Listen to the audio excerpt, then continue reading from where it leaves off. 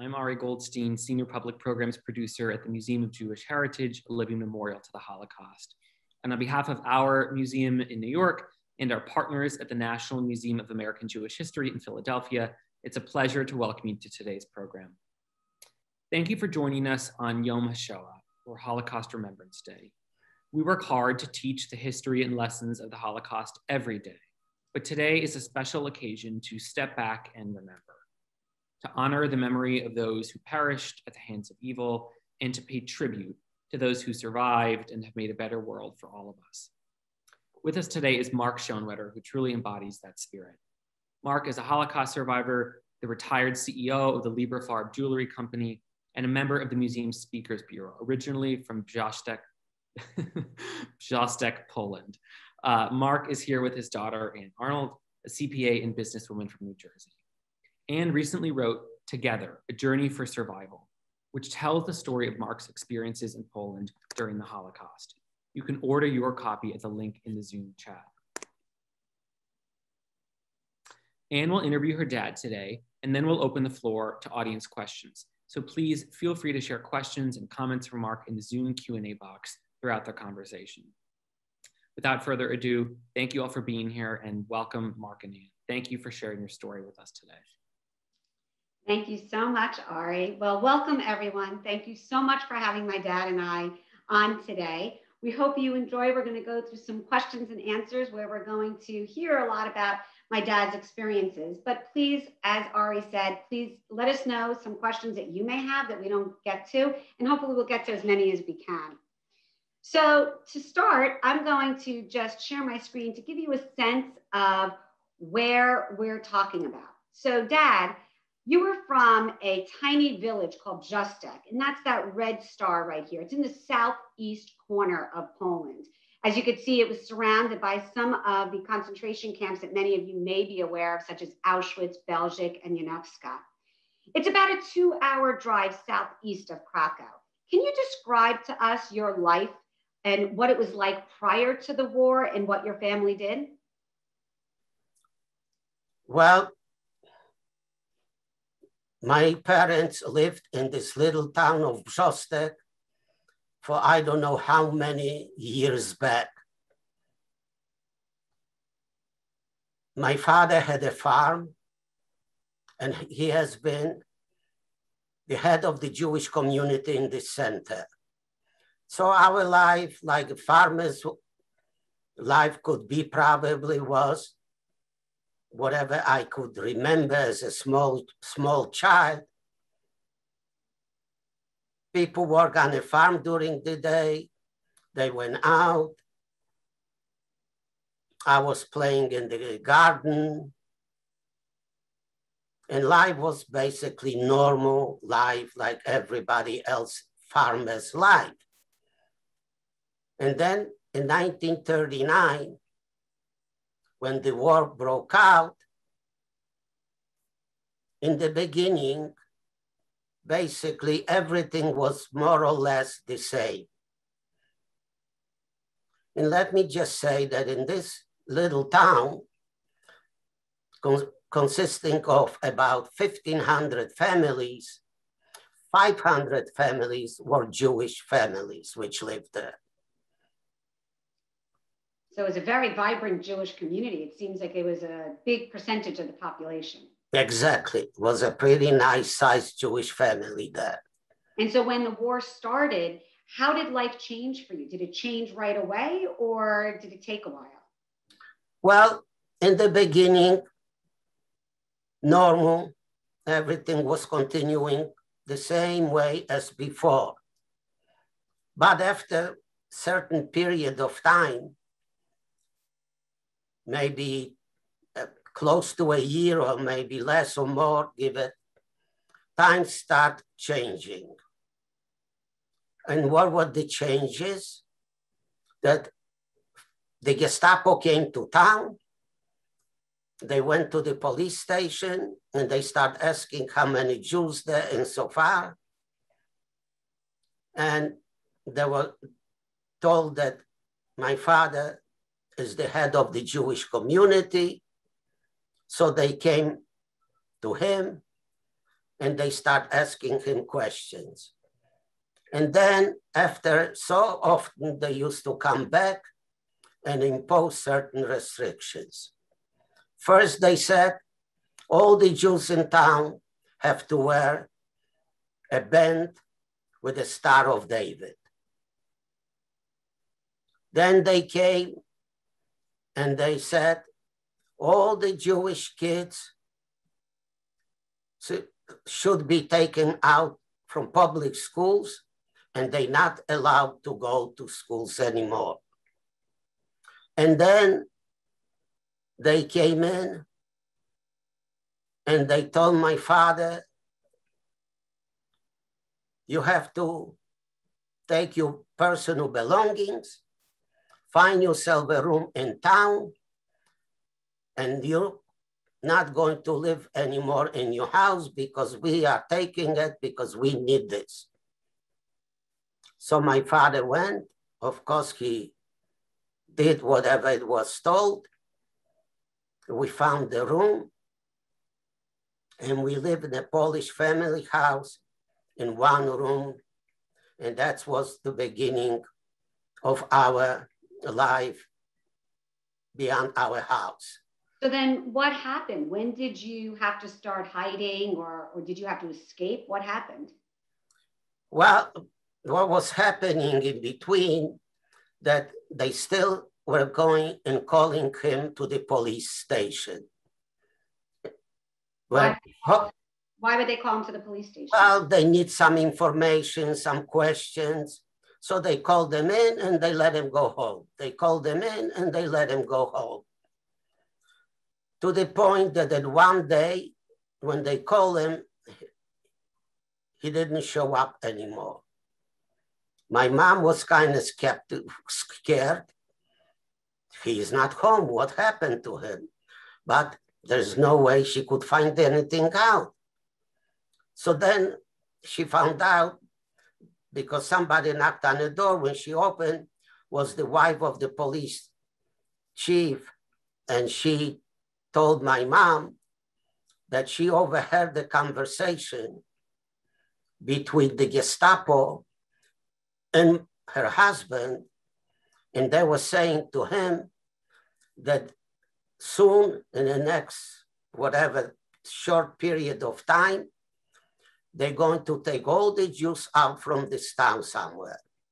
So I just want to let you know, and I suggest you take your two kids and run away from this town. And so what happened? Did she run that night? Well, when she left, Mom didn't know what to do. So let me go back for a step. On our property that we had our farm, which was pretty nice, big size farm, my father owned quite a bit of nice big house. And he gave 2 rooms to a Polish family which used to help him in work on his properties. So they lived there. So when Mom was told about the Jews being taken, so she didn't know where to go. So she goes back to the house and she goes to this family, which name was Mr. Family Piwat. And she goes to him and she tells him the story, what she heard. So he says, well, it's pretty late in the evening. We're not going to figure out and do much at night now. So you go and sleep over in my house, a cousin's house, and you, pointing at me, stay overnight in my house, sleep with my kids, and tomorrow morning, he tells my mom, I'm going to take him, bring him over, and then we talk and we decide what to do. So Mom left. I went to sleep between the kids. Early next morning, the door opens, the Gestapo walks into the room, They go to him and they tell him, get up and show us, because we were told that the Schonwetter family is in your house. So he looks at the Gestapo guy, he says, sorry, but they're not here. So he looks at him and he says, listen, we're going to find them, because take a look, I have people with me. They're going to search the property, but you're not cooperating. Excuse me. So we're going to find them. And what we're going to do, we're going to kill them and you. So let's question, where are they? Don't waste my time. And he's insisting they're not here. So he tells his people, search, go and search the property. So they walking out. He's walking behind them. Then all of a sudden he stops by the door. He turns around and he sees all those kids sleeping on the floor. He turns to one of them, happened to be a girl, the older girl, and he says to her, can you tell me how many brothers and sisters you have? And she, without any hesitation, says 7. So he goes, he counts, and it's 7 kids. Okay, so he walks out. Well, I was probably the luckiest kid in the world that she was smart enough to include me in the count. You really were. Yeah. So what did he make you do from there? Was he able to get you away from the Nazis looking for you? Well, he took me and we went to my mom, and he tells my mom, listen,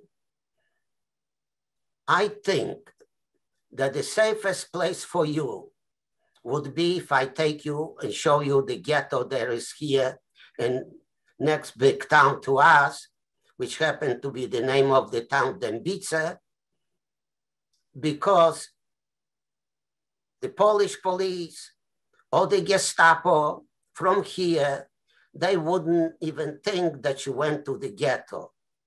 So you'll be safe. You cannot hide here, because you see they coming, they're going to search all over here for you. Over there, at least nobody will know you. So you're safe. It seems like yeah, I'm sorry. No, it seems like things got real really quickly. I have to say, I remember one of the first times that we went back to Poland, meeting that daughter that had saved you, and how she still wore it as like a badge of honor. And she was so excited to tell us the story that was me. I was the one who said it. And all of her kids knew the story. It's quite amazing that she had the smarts to be able to do that. Exactly. She did it. But then, so then you got to the ghetto. What was life like in the ghetto when you got there? Well, when we walked into the ghetto, which was very easy to walk in, but you could never walk out. And we took both of us, me and my sister, my younger sister, and we started walking the streets looking for a location to live. Wherever we went to a house, there was no room, no space available. They were packed, people were like one on top almost of each other. And while walking the streets, looking for the location, we saw people living on a street, one next to each other. But somehow she found one house that had a little space on the attic. And was enough room for 3 of us to sit there. And this was our place that we start to live. Well, after walking so many hours and everything, we were very hungry. So my mom is asking somebody next to us, can you tell me where I can get some food? person looks at her, food. There is no food here. You cannot get anything. They will give you food. Wait for another hour or so. When you stay in line, they give you food. And that's it. That was the answer. Okay, no food, nowhere to go. We wait.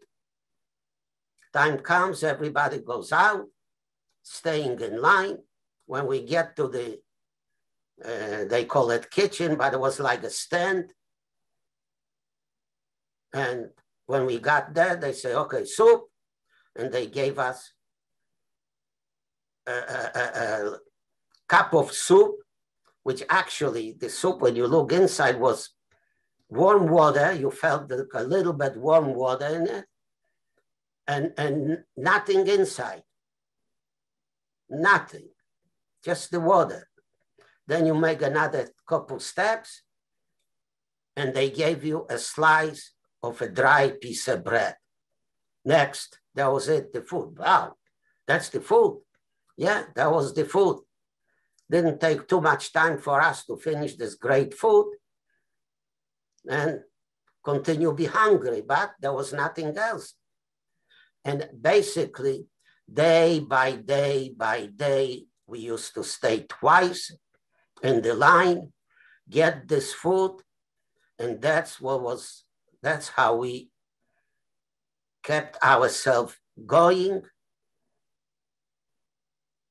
Well, of course, we got sick, we got lice. My mom cut our hair. We were dirty day and night because there was no clothes to change. We didn't have any clothes. So we were day and night again in the same clothes every day. There was no water to wash yourself even. And that's how we live in this ghetto. And we saw what was going on, how people that were dying there, whoever couldn't survive those situations was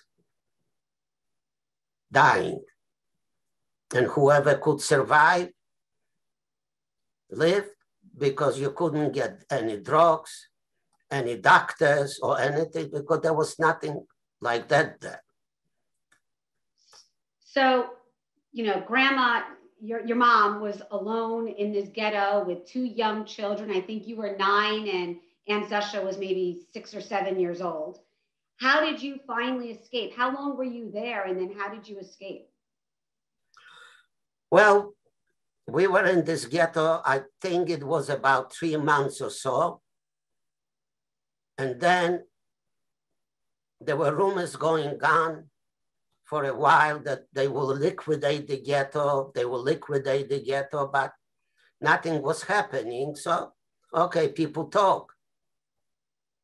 But then one day, a boy came to my mom and he says, I know you're the Schonwetter, but there is a man on the other side of the fence. And he mentioned your name, if anybody knows you. And I said, I do. So he tells me, go and bring the Schonwetter here. So mom goes and she looks, who is there? Mr. Piwak. And he tells to my mom, listen, make it fast. Go back, get your kids, come here, and I show you how to get from here out. But quick, quick, quick. So my mom runs, picks me up and my sister, and he tells her, okay, he takes a blanket, throws over the barbed wire, and he says, okay, pick one kid at a time and throw him over. So mom says to him, I cannot do it. I'm weak. I don't have strength to pick up anything. He says, you do have strength. You pick him up and you throw him. You have strength. Take a look. Those 2 little kids, they skin and bone. There is no weight there. You can do it. Don't tell me you cannot do it. Go ahead. Pick. Quick. There's no time to play games here. So my mom goes and strength herself, gets as much strength that she can, throws my sister, then she throws me, and then he tells her, okay, you climb and you jump over and I catch you here. And that's how we got out from this ghetto. He took us to the house, was a little house next to it, and he tells us, okay, get rid of your clothes because they're horrible. I have clothes here for you, you change. I have some food for you because I'm sure hungry, eat, and we're going to go.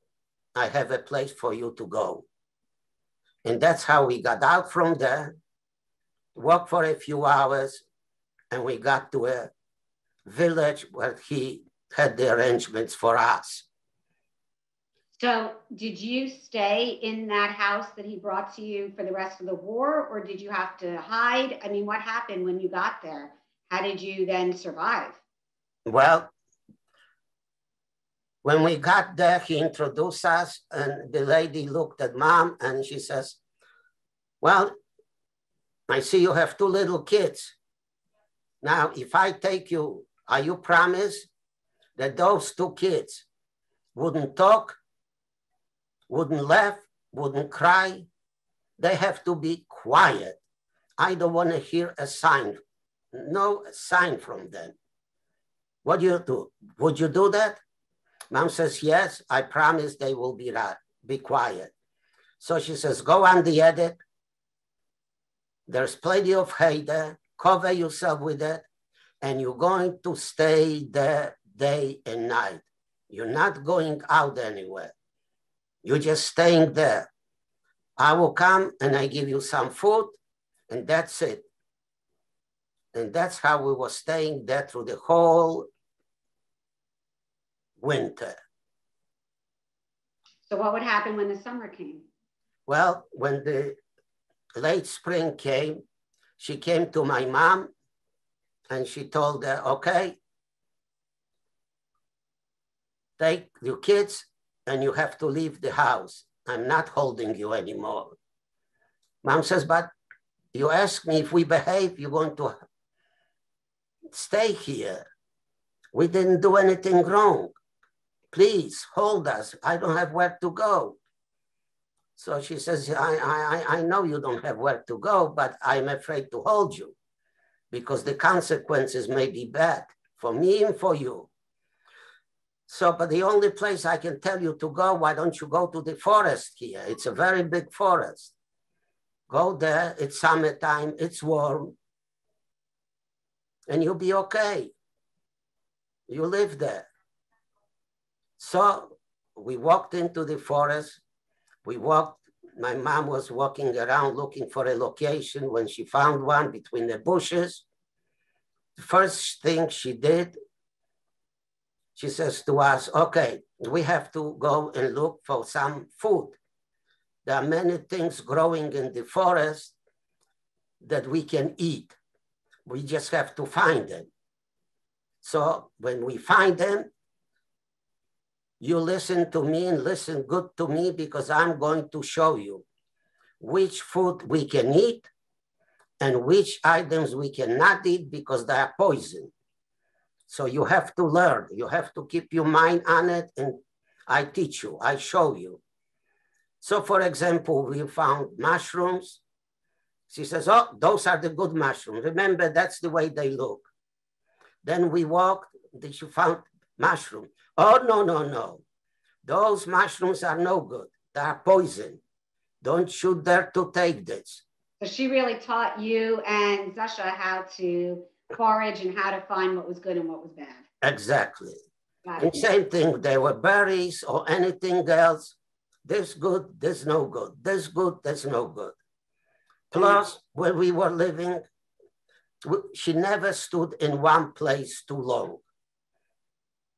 Maybe a few days, and then she says, okay, we're going to change the location. And we moved to another place and we start being there. So Did you ever see other people when you were in the forest? At this beginning of time, we didn't see it yet. Okay. But she was showing us how to distinguish the sound if a human being walked in the forest or the animals walked. What kind of sound you hear from the leaves, from this. And we learned those things, and we became pretty good in distinguishing. Now, if you're asking if there were other people, we did came across at one point of a group of Jewish people. And when they saw us, they, oh my God, a woman with 2 kids, why don't you join us and you stay together? It's so much better for you than to just be by yourself. It's so dangerous by yourself to be there, stay at one. And Mom listened, and then she says, thank you so much, but I'm not going to go and stay in a big group. Because if we stay in a big group, somebody passes by, it's very easy to spot a big group. And then what? They're going to send the Germans here, and that'll be the end of us. Thank you. You stay, and I go back wherever I am. And just to continue this part of it, in one of the time what happened, at one point,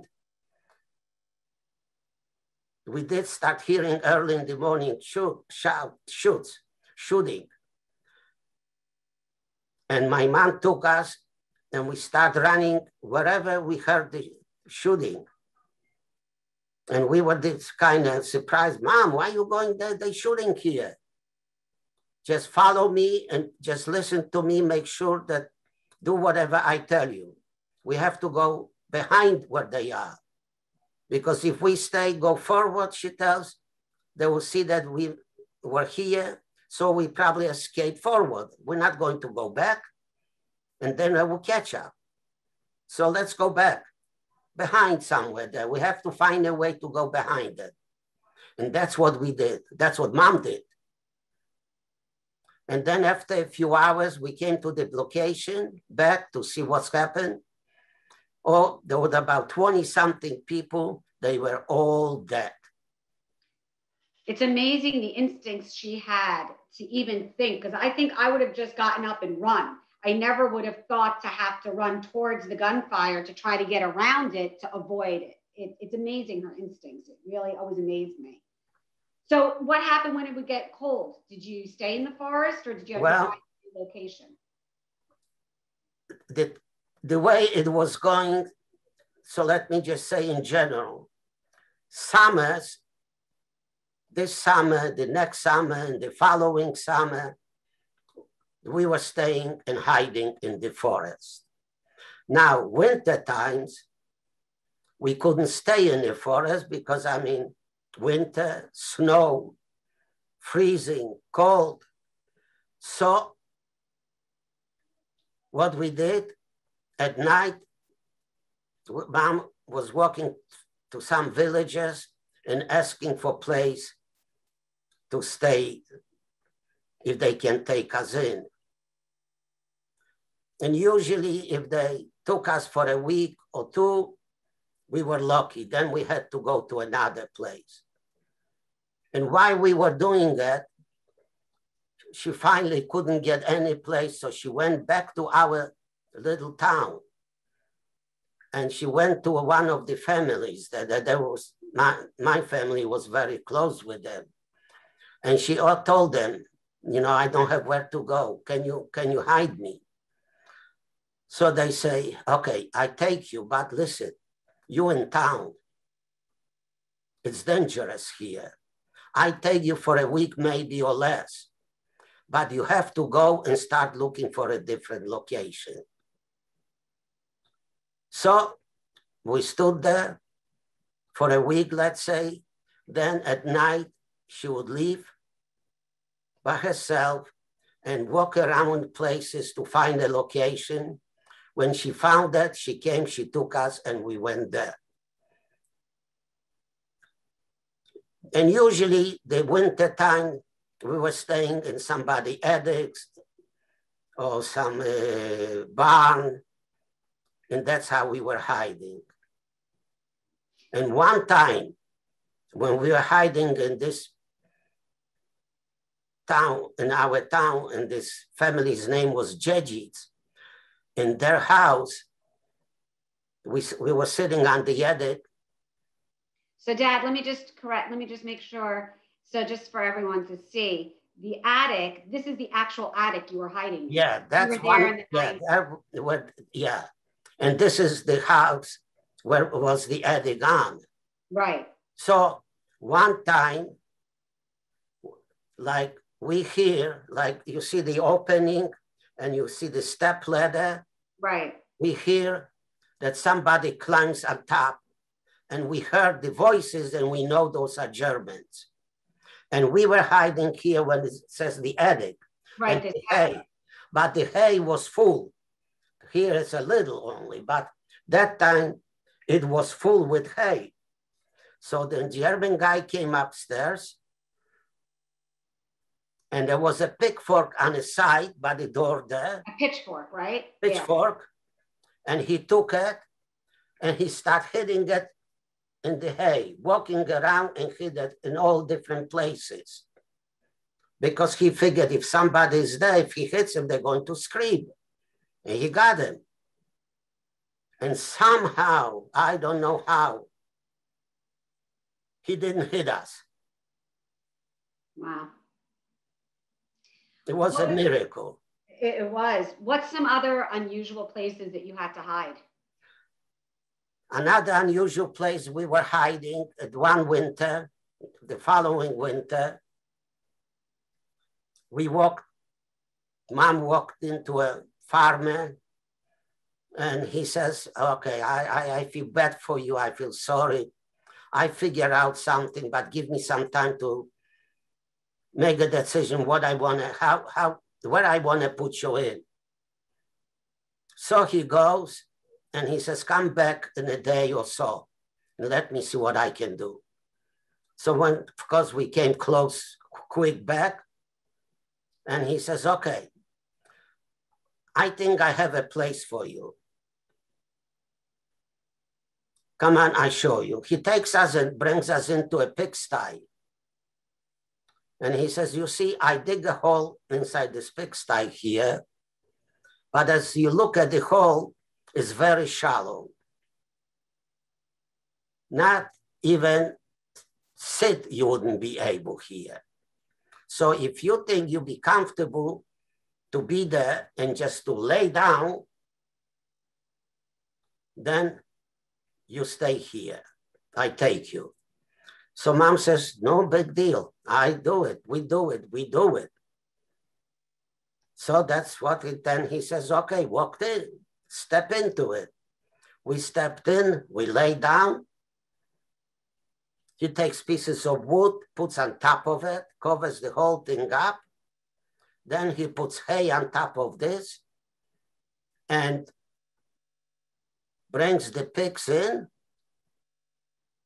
And that's how we start living in this location. We were lucky because we lived through the whole winter like that. We didn't have to walk in the snow, freeze, and look for a location. We were just sitting there. As bad, uncomfortable, and horrible it was, but at least we had a place and we felt to a degree comfortable that we can live here. And that's how we survived one of the other winters. So you were pretty close to that animal, I will say that. Yes. Too close.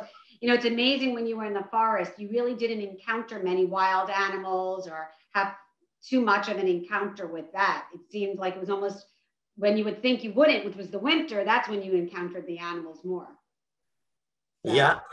Yep. And so how long did you live like that? Like, I know that you were in the forest for a while, but then obviously, how did you get liberated? Were you in the forest or did you eventually have to leave the forest or the hiding?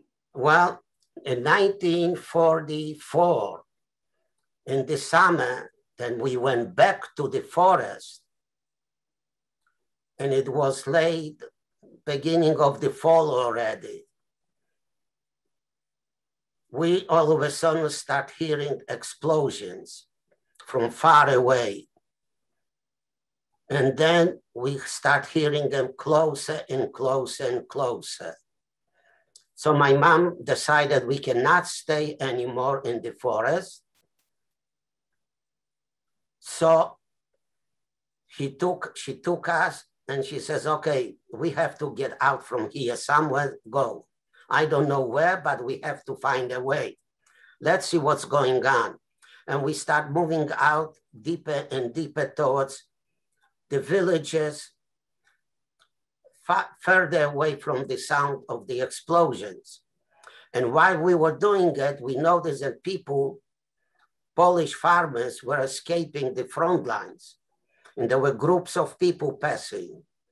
So my mom says to us, okay, what we're going to do,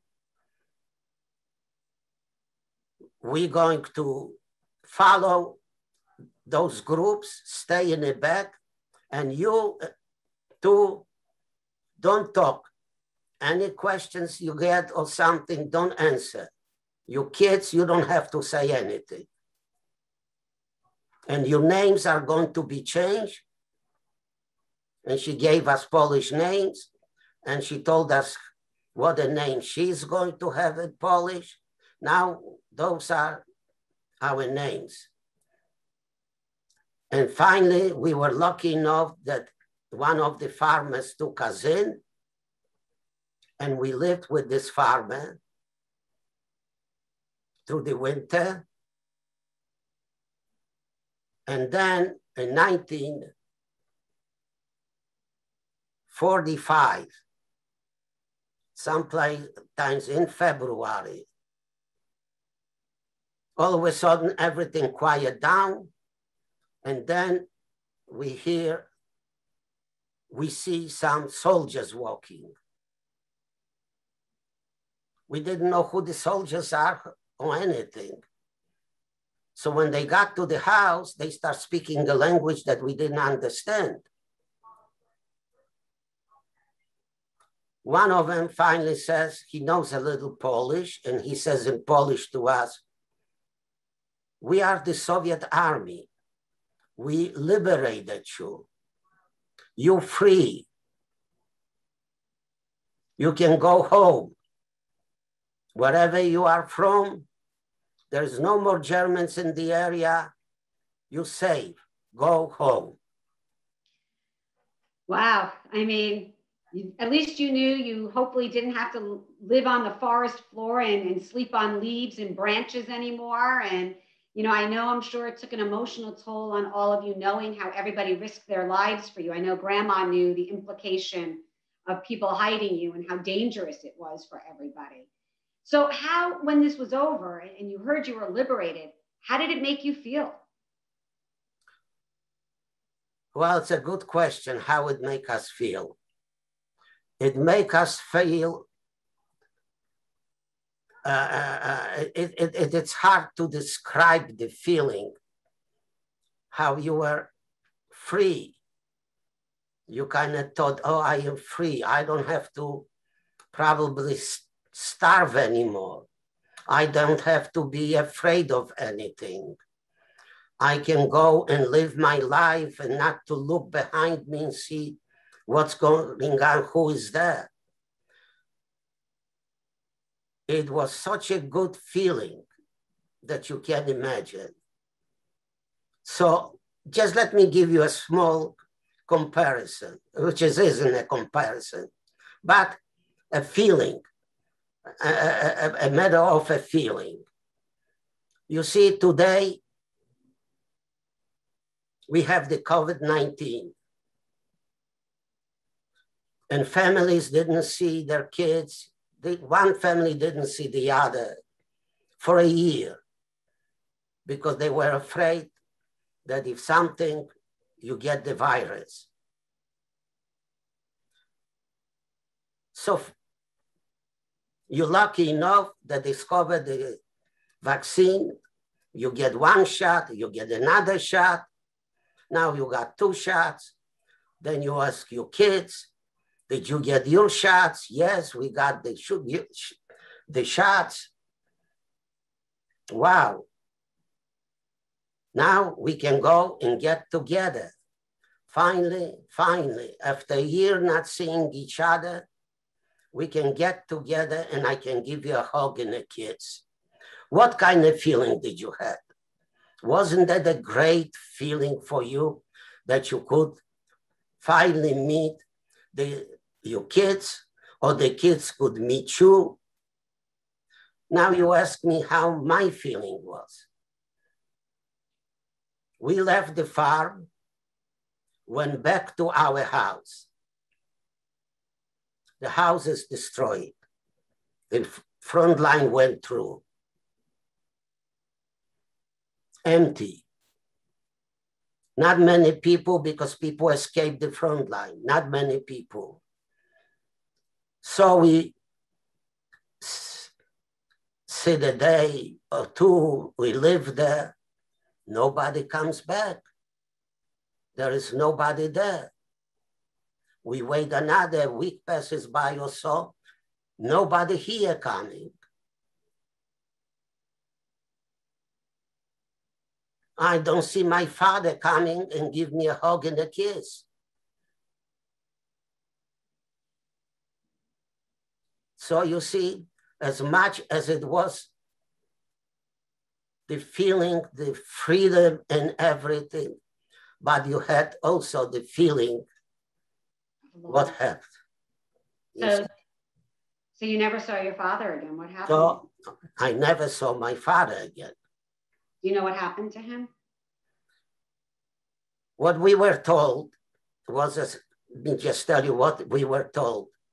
After we escaped, a few days later, whatever, the Germans came to town and they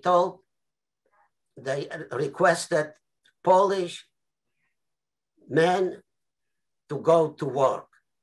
They took them on trucks and they brought them into a forest.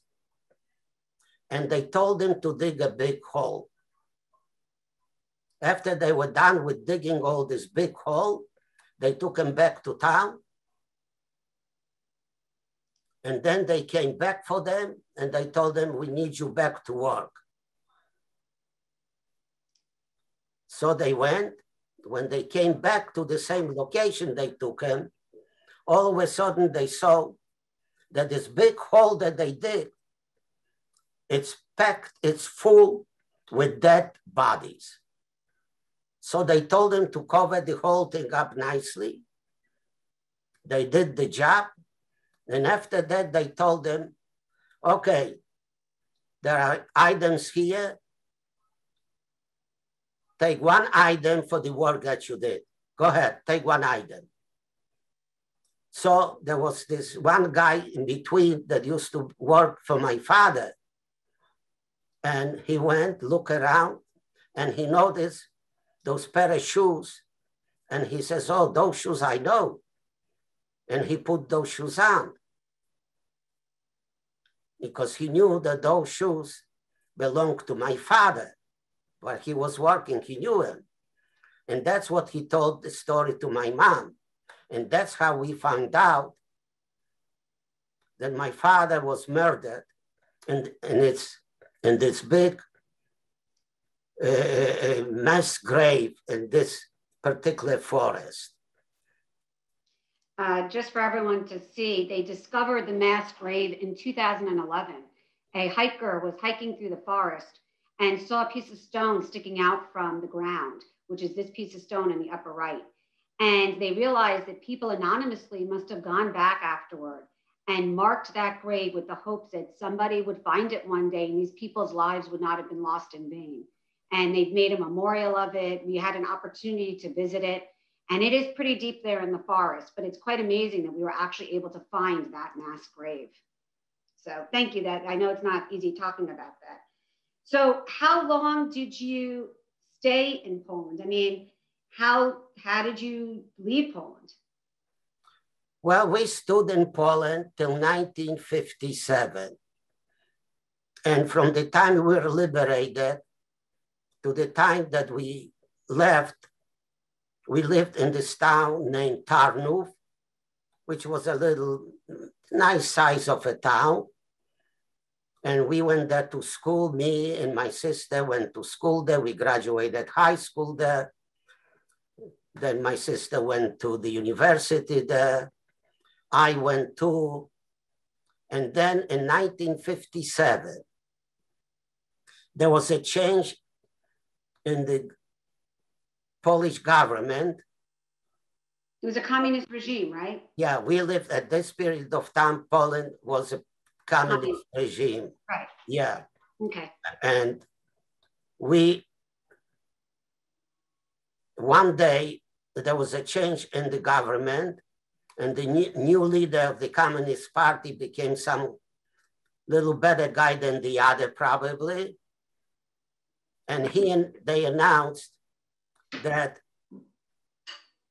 they will allow Jewish people to leave Poland and go only to Israel if they will go through what you call it, go through certain restrictions they put on them. They're going to investigate. If everything is okay with them, they behaved, they will get a permit to leave. And we applied, we got the permit, and we went to Israel.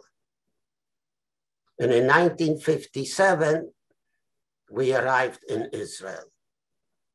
Got it.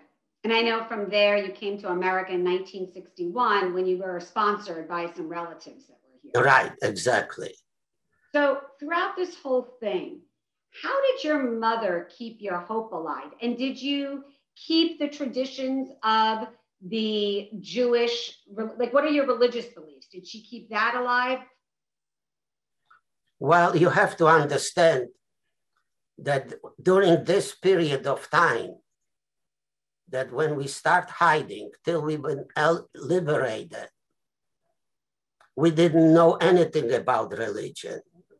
There was no opportunity or anything to think about a religion or to live with a religion. We didn't know when is day. We knew only when is day and night, but we didn't know if this is sometimes Monday or Tuesday or Wednesday, whatever. And then when we live under the communist regime again, we didn't obey because there was no religion. There wasn't even many Jews, I don't think. And there was not, besides, there were not many Jews. Right. And there was no possibility to live under the religion. So I actually didn't have any religious education. So I just live my life. We lived, without the religion. Though, if you ask me, later on, after I came to Israel and I came to the United States, I start observing the Jewish traditions. Mm-hmm. More the Jewish traditions than going back to the study religion. And Grandma kept your hope alive, and she was such a positive, always taught you and Sasha to be just so positive. That's what I always took away from it, is how positive you were your whole life. And it's amazing to me and my sister Isabella, we always talk about, it's amazing that you go through something like that and you guys could be so positive and see that. Yeah. We had a question that was asked, and I have to say, ask me if there was much anti-Semitism that you experienced before the war, or any of your neighbors that experienced that kind of anti-Semitism. And I will say that when I was researching for the book, one of the things I realized is in this small little part of Poland, the Galicia region it's called, it was actually known as a very harmonious area where there wasn't that much anti-Semitism. Do you remember feeling any anti-Semitism or hearing from your mother that there was anti-Semitism before the war? Honestly saying, I never heard anything my mom saying, and I even didn't know for years after that what anti-Semitism meant. Amazing. I remember when we went back, we went back to Poland. I'm going to share my screen again here in 2009, and the town Brzostek, not only did they welcome us, but they put a plaque on town hall commemorating the memory of the Jewish community. And then this town also had a ceremony with over 600 people where they reconsecrated a Jewish cemetery. And they put a concert on for us where they started singing in Hebrew, and they really welcomed us into their arms. And it was a very, for me, a life-changing experience, which motivated us to start our own journey. But I know we're getting close to the end here. And I'd like to ask you, Dad, now that we've written the book and you go out and you speak to students with my sister and myself, and you speak to adults of all ages, what is the message that you want to impart on everybody that hears you speaking? You know, is there a lesson that you have learned throughout all of this that you would like to share with everybody? Well, the message, usually, sometimes a message is a very simple thing. The hard thing about it is that people don't follow it. You see, the message is that there were 6 million people that during Jewish people met, killed, murdered in this period of time. Don't forget, there was also another 5 million people who were killed, which were Romans, lesbians, anything who was against Hitler, like the Jews. Then the other ones, they were not Aryan people, they were killed. So in our town, where I came from, there were 1,500 people, from which 500 were Jewish families. And you know what was left after this whole thing? Maybe 10, 12 or something people, from which 3 of us were. My mom, my sister, and me. Everybody was killed. So the message here is we have to remember what happened in this period of time. So this way we can prevent in the future from happening anything like it again. Because I learned in my life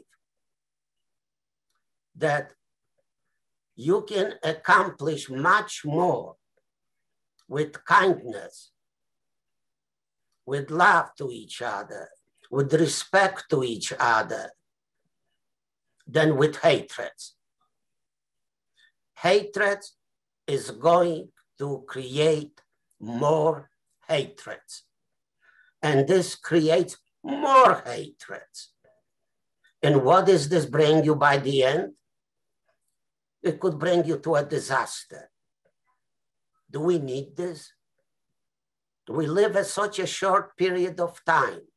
So let's enjoy it, our life, because we all the same, regardless if we Christians, Muslims, Jewish, Hindu, or whatever other religion there is. We all the same. It makes a difference if one is black, the other one is white, the other one is brown. Why are we distinguishing this? We're just human beings living on this earth. So why we live here, why don't we live in peace, in harmony with each other? As I said before, and I'm going to say again, we can accomplish much more and be so much more happy when we can grab somebody, give him a hug and a kiss, than to go and try to kill him. Very true. Thank you, Dad. Well, I want to thank everyone. I know there's some more questions that we were not able to get through, and I apologize, the time is running out. If you do want to reach out to us, Ari will let you know. We are online on social media, both on Facebook and on Instagram at Together, A Journey for Survival, or at the foundation that my sister and I have started in my father's honor, the Mark Schonwetter Holocaust Education Foundation, where we are hopefully paying it forward by giving grants to schools that would like to bring education into their curriculum. So Ari will let you know, and a lot of the questions also are in the book. So I hope that you'll be able to get those answered. And Ari, thank you again so much for having us. It was wonderful. And take it away. Mark, it's been amazing to listen to your story. I'm struck by the courage and strength of your mom, and also of how many righteous Gentiles risked their own lives in order to save your family. It's an extremely touching story, and I can't think of a better message to leave us with on Yom HaShoah. So thank you for being with us, and Ann, thank you so much for facilitating and interviewing. Today's program was recorded, and we'll share a link to the recording in an email tomorrow, along with links to order the book, a link to the Mark Schonwetter Education Foundation, and some other suggested resources. So to everyone watching, we thank you for being with us today on behalf of the Museum of Jewish Heritage and our partners at the National Museum of American Jewish History. And we wish everyone a nice and safe and meaningful afternoon. Thank you, everyone.